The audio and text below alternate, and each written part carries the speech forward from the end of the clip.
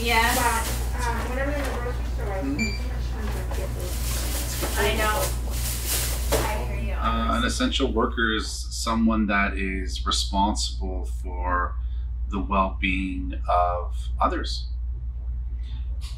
And they are there to support the community and getting them the services or products they need to essentially live. So I think an essential worker would have to be somebody that is providing a basic service that we need, that for whatever reason just can't stop. So that would be somebody from that works in healthcare industry all the way to transportation.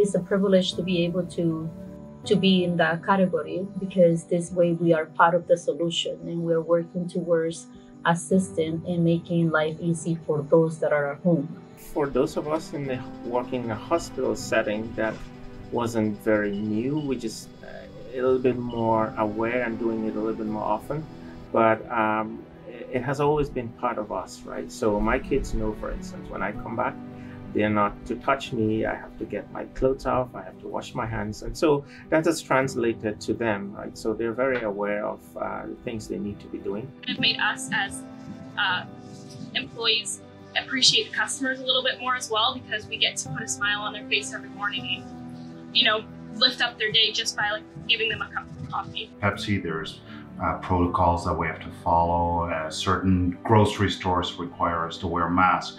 There's constant sanitation. We at Pepsi, they've provided us colorful vests that say, please stay 6 feet away from me. All those little things have become above and beyond our daily routines. To be honest with you, all of the frontliners, whether they be in healthcare or grocery stores, know that they are an essential service. Fireman, policeman, or policewoman, policeperson. All of those people, they should be congratulated every day, not just during this. Now people are noticing them, right? But I don't think we do it because we want to get noticed.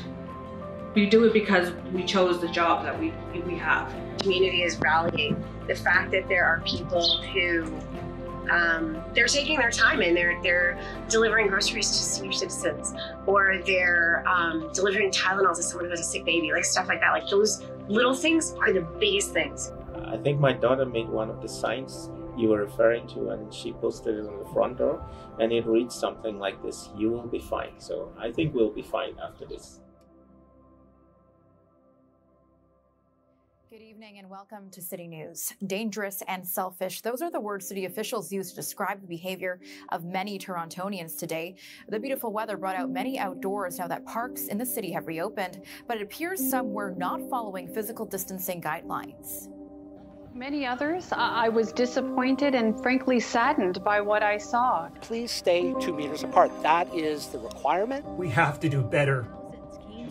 How could you have that on your conscience that you passed COVID onto someone else? You may have been okay and survived, but then that other individual now gets sick, passes it on to their family and extended family, and then maybe somebody in that family lineage now, doesn't make it and passes on. It's devastating, right? It comes down to common sense, and I guess some people are just not using their common sense. I think those people that were in the park knew exactly what they were doing. I know it's a difficult thing, but at the end of it, if the message was out there, I think people would have, at least some of the people would have listened. They wouldn't have been as large scale as it was with people openly violating social distancing rules. And we need to understand that we gotta keep our distance and to keep everybody safe. They have to remember that they have parents, they have grandparents, and they put them at risk as well. So we all need to follow the protocol.